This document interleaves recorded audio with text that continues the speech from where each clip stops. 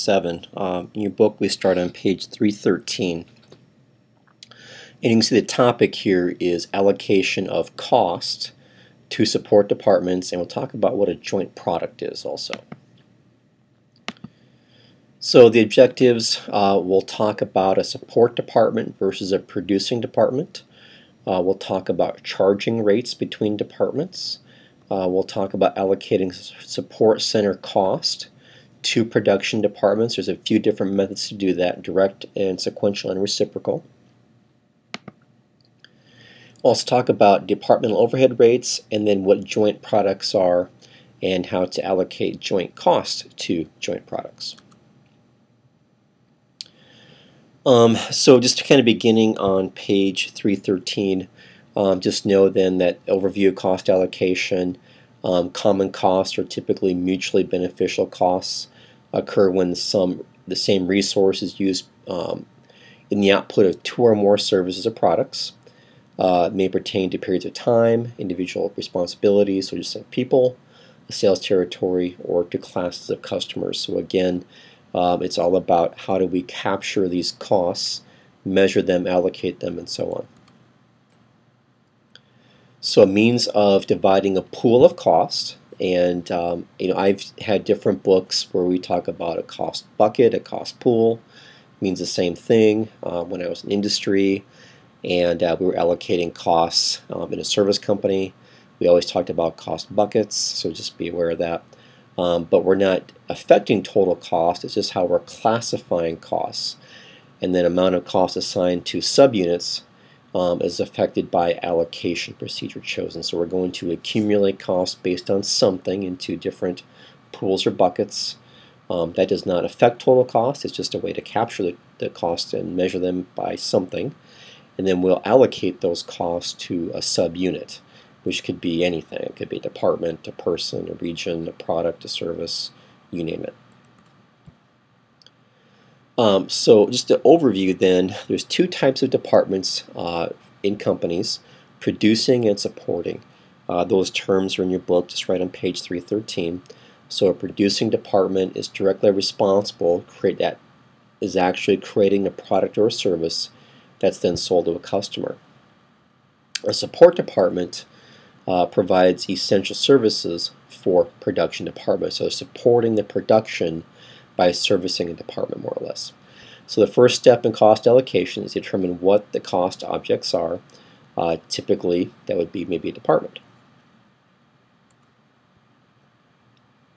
So just some examples then for a furniture maker, and the same information is in your book.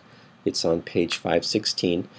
So we have producing departments where we have some assembly, supervisor salaries, small tools, indirect materials, depreciation of machinery, finishing, sandpaper, depreciation. So that's basically all that. Just think of the departments that are making the furniture, and those are the producing departments. And think of the support. Okay, so material storeroom, cafeteria, maintenance, general factory. Okay, the things that need to happen to support the production of the furniture. Doing the same thing for a bank, also on page 312. It's on page 314. So in the bank, we've got auto loans, commercial lending, personal banking, kind of the big three categories. To support those big three, we have a drive-through, data processing, bank administration, in the various subcategories beneath those.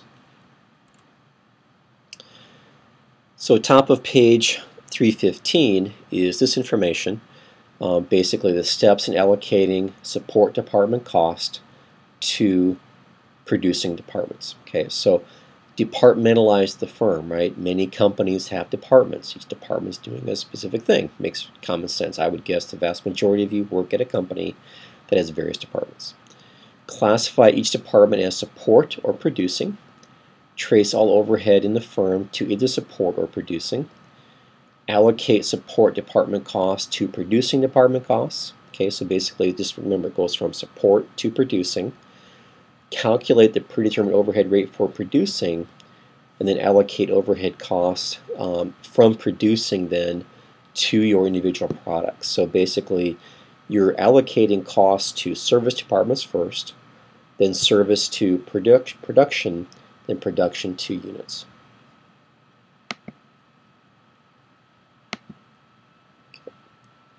So, how do we allocate costs to support departments? There's lots of ways to do it, of course, and you're looking for some what they call causality, causal factors. They mention that term on the bottom of page 315. And so, what you see here then is also on page 316 of your book. You can just see, for depending on what kind of department it is, there's something that we should be able to measure that we can use as a activity driver. So accounting number of transactions, cafeteria number of employees, and so on. You can see what the different possibilities are there. So what is the objective of allocation? Also on page 316. Obtain a mutually agreeable price, compute product line profitability, predict economic effects of planning and control, value inventory, motivate managers. So it's kind of a way, think of it from this perspective.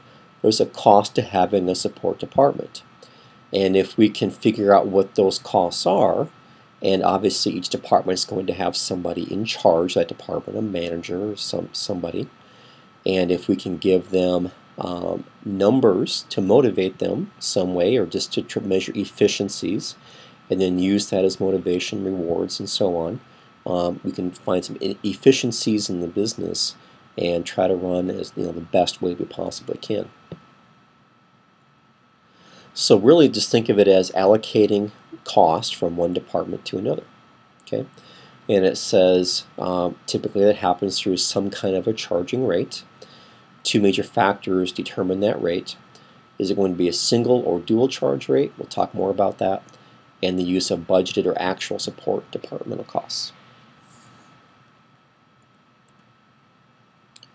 So single charge rate, and this single charge rate begins on page 318, and as usual, just so you know, in the chapter there's various cornerstones. The first one is on page 319, cornerstone 7-1 or 7.1. They're always kind of in a purplish color, so they stand out. That's going to walk you through how to calculate a single charge rate also. Just go through those. Every week I'm going to stress how important those are to go through on your own. But you can see here the formula for the single charge rate. It says similar concept to a plant-wide overhead rate, kind of the same thing. And so it's fixed cost plus variable cost divided by usage. So remember, it says here estimated, right? So we're guessing. It's got that predetermined rate. I'm estimating what I believe my total variable cost will be and what my total estimated usage will be.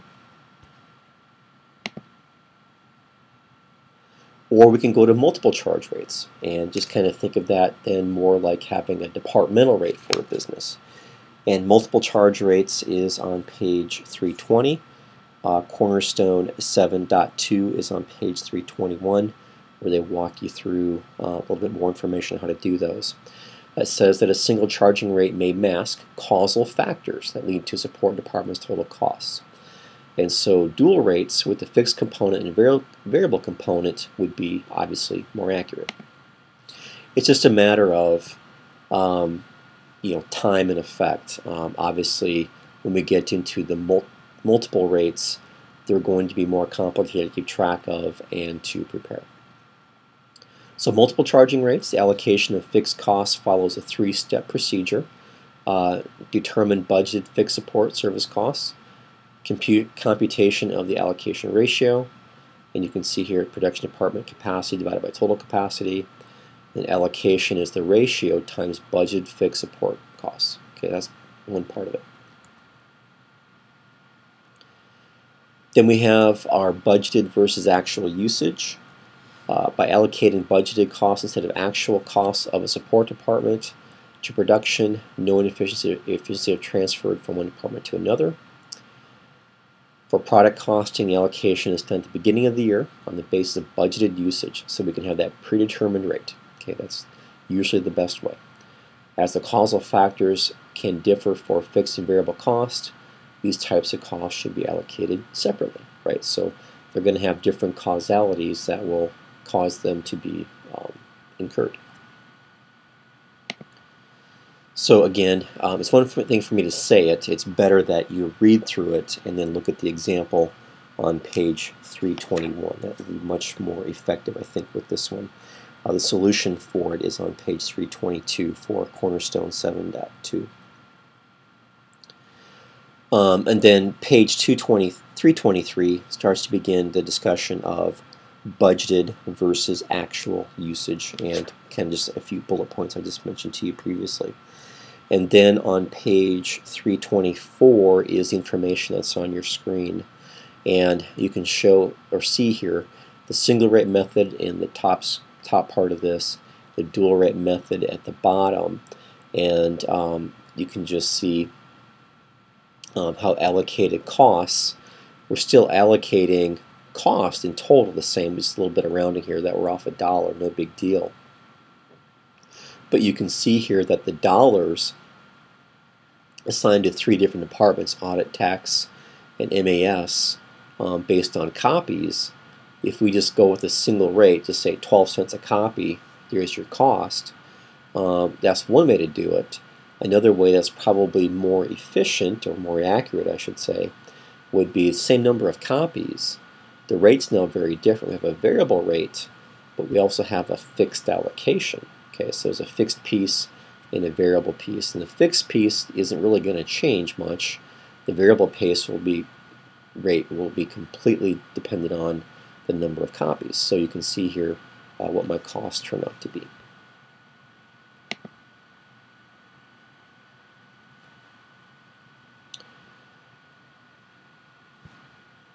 And you can just see that for different number of copies in this screen than we had in the previous screen.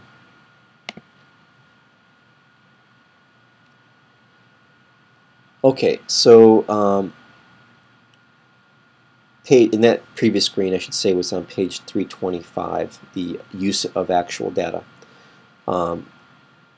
Exhibit 7.4 is budgeted, and then the Exhibit 7.5 is actual. Okay, so now let's start talking about the data for support and producing departments. You can see on this screen, which the same information is on the bottom of page 326, is I've got 2 support departments and I have 2 producing departments. My support departments are power and maintenance. My producing departments are grinding and assembly. They'll have direct costs, which we can directly assign to those departments. Basically, if their labor and other things that we know direct, this cost is completely incurred by this department. And then we have activity, and you can see we have activity measured in kilowatt hours and maintenance hours. Okay.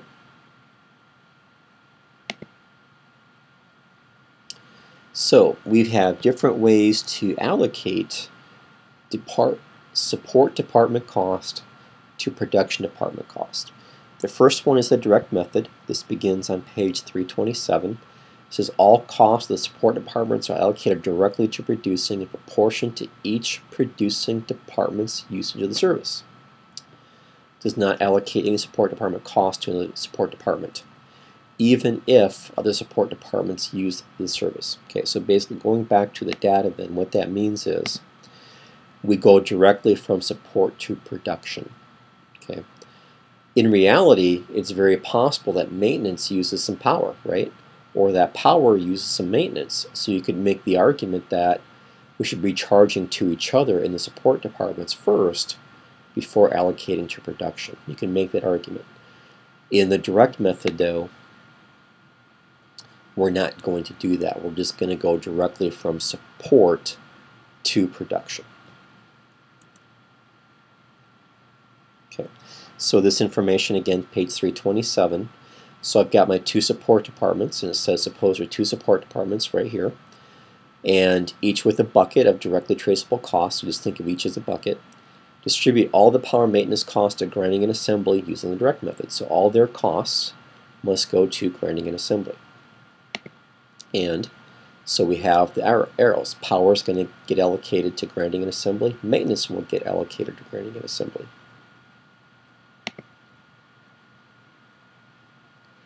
After allocation, zero cost is in power and maintenance. All the costs are allocated to grading and assembly. Nothing is left over in the support departments.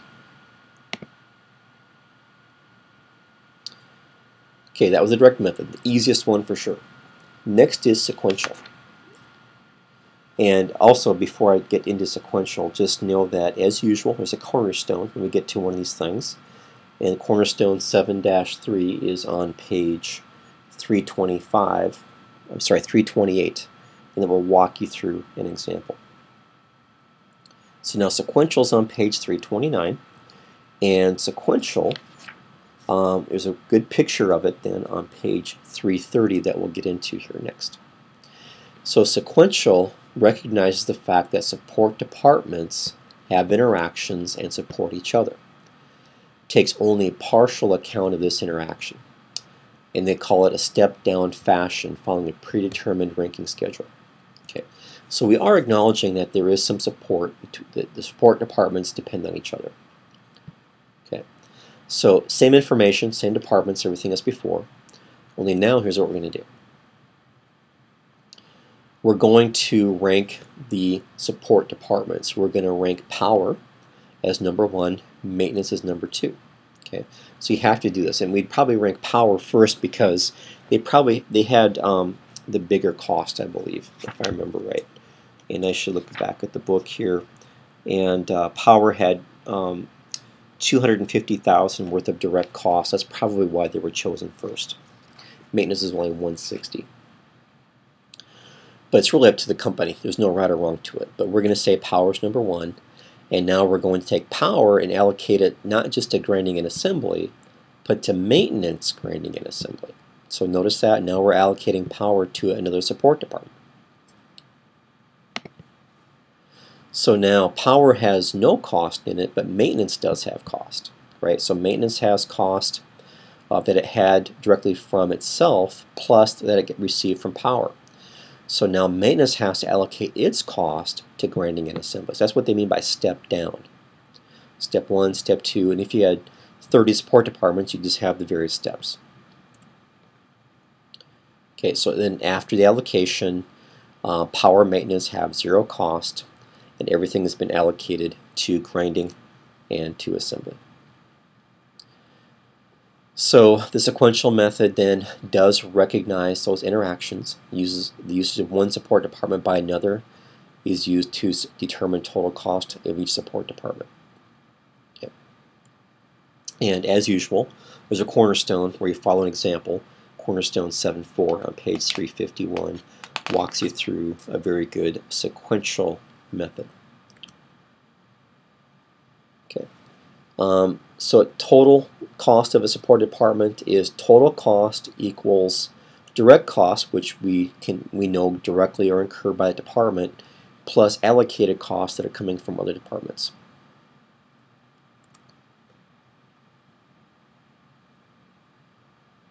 Okay. There's also another method called reciprocal. Reciprocal is in your book on page 333. Just be aware of it. I'm not so concerned that you know how to do this one. I'm not going to, there's nothing in Cengage now where you will be doing a reciprocal method. Just be aware of it. It's the best method, let's put it that way. It's going to be the most accurate. However, it's also the most challenging to do. I'm just more concerned that you can do a direct and a sequential, and I'm good to go. Reciprocal, again, is going to basically, just think of reciprocal, the support departments are going to allocate to each other first, and then we'll allocate to the production departments. But it's much more challenging to do, much more math, algebraic related. I'm not so concerned we know how to do that in this class. I want you to be aware of it, but then really know how to do direct and sequential. Those will be in Cengage now. The comparison is on page 335. It's on the screen that you see right now, towards the bottom of that page. It's safe to say that reciprocal is the most accurate, direct is the least accurate, and sequential somewhere in between. And you can see there's different answers for each one. Okay, but definitely you would say reciprocal is the most accurate.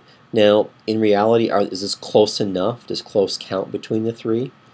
Probably. It's really up to that company to decide that, how accurate they want to get.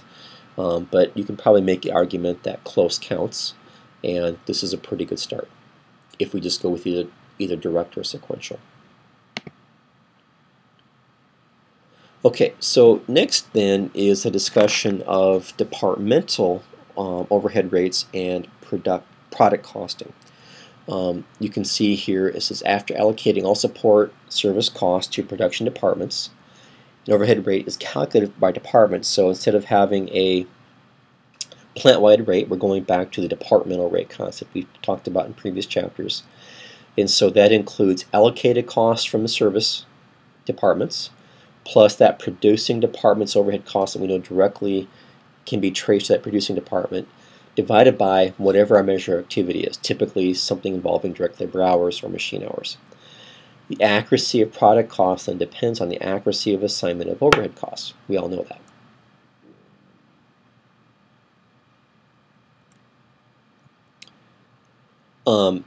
And then they want the kind of the final cornerstone involving this topic is 7.6. That's on pages 336 and 337. It's not a big one, but walk through that and they'll kind of just give you a feel for kind of just the culmination of the allocation between departments. Okay, new topic now on page 339 is the discussion of joint costs and joint production processes. And just think of a joint cost as when you have one raw material and at some point in the manufacturing process that one raw material can be split off into more than one product, multiple products. So the split off point is the point at which joint products become separable and identifiable. Okay, so I can now say I've got two or more different products that are separable and identifiable. Joint or main products have relatively significant sales value. So you could have what they call a byproduct that has a small sales value. You have multiple joint products that have very significant sales values. So a good picture of it is right here. This is on page 339, right at the top of the page. And so we're talking about butchering a hog. We've got the processing of it, and at some point we have pork meat of various cuts, and then we have the pork hide, which both have value. Cost separability and the need for allocation. So the issue is that we've got this processing cost that was happening right here in the middle, the green processing cost. How much of that processing cost is allocated to pork meat? How much is allocated to hides? That is one of the questions. So separable costs are easily traced to individual products and offer no particular problem. So obviously once we have pork meat, there's a cost with that. Once we have pork hide, there's a cost with that. We know what those are. We can directly say cost is either one, but the processing is the challenge.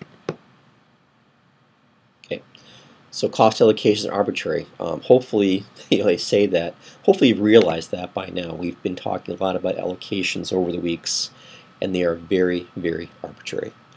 So another example is steel, and it says here at the bottom, this is on the bottom of 339.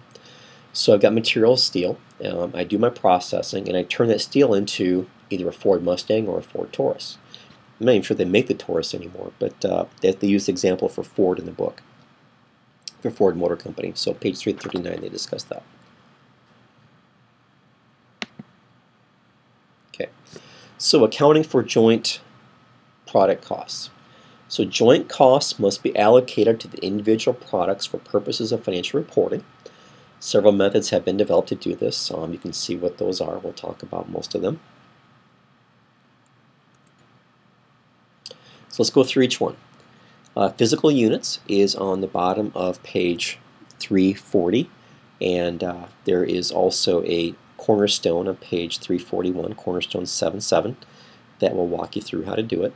And none of these are that difficult, just, I mean, they really are fairly straightforward. So just go through it, and I'm certain that everybody will look at that example and go, yeah, okay, that makes sense. It says joint costs are distributed on the basis of physical measure. How many pounds? I mean, whatever the product is we're making, we can measure it. Pounds, tons, gallons, board feet, atomic weight, heated units. The example in the cornerstone is board feet. Weighted average uses some kind of a weight factor. Time, size of unit, materials used to distribute. And they do a weighted average example on cornerstone 7-8 on page 343. Sales value split off method. Basically allocate those joint costs based on the market value or sales value of the joint products at split off point. What would they be worth if we sold them?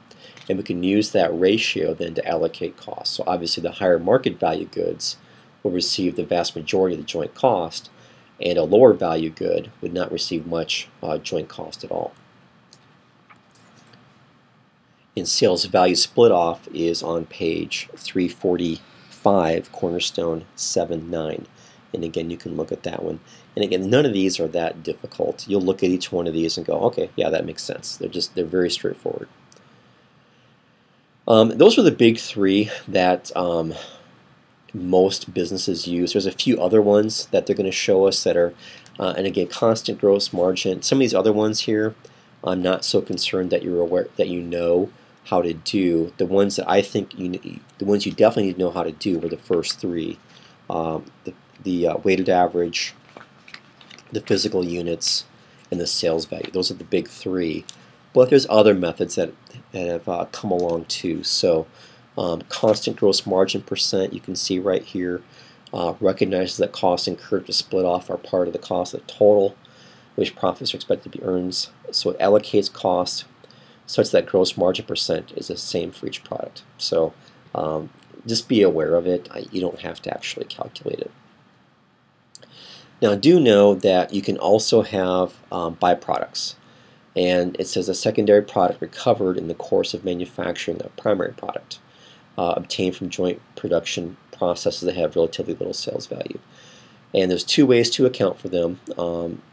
You can credit byproduct revenue to other income or sale of byproduct in your income statement, or you can reduce joint costs to the main products by the amount of product revenue. So it's either call it revenue itself, or just take that revenue and subtract it from the cost of producing your main product. Either way, it gets you to the same net income number on your income statement. Just be aware of that. And that is, and they talk about the byproducts on page 350. I don't have any Cengage now byproduct things you have to work on, so it's more, again, just to be aware of the concept. You don't have to crunch the numbers based on byproducts, just be aware of the concept. I will ask a question or two on the concept of it, but there's no number crunching. Okay, that was Chapter 7 as usual. Look through all the cornerstones, they're very useful. When you get done with the chapter, be aware of the key terms. They're on page 354. You want to have a fairly good idea what those are before you take the quiz. And then the discussion questions are on page 358. I've always have the answers for those posted in the handout section of the class. And just go through those questions and make sure that as you read the question, just think in your brain what the answer is. Look at the answer sheet and just see how close you got. And just that will kind of help you understand if you understand the concept or not. And if you don't, just read about it more in the chapter or look at the PowerPoint, and you'll learn it very quickly.